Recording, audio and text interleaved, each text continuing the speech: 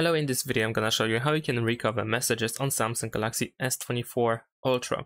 Unfortunately, if you use Google Messages app, then there is no way to recover messages. If you delete a conversation in Google Messages app, then the conversation is gone forever.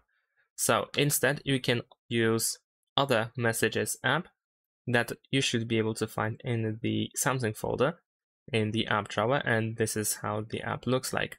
So if you go over here, you can allow these permissions, and then we can continue with Samsung Messages, and you will be asked to set up this app as your default SMS app.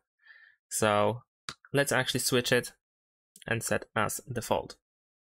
Now over here, of course, I don't have any conversations, but in this case, if you in the future delete a conversation, then you can go and tap on these three dots, and over here you have trash, where you will find all messages and conversations that you have deleted in the last 30 days. So before these 30 days pass, you have the chance to recover messages. And that's it. Thanks for watching. Leave a like and subscribe to my channel, and see you in my next videos. Bye.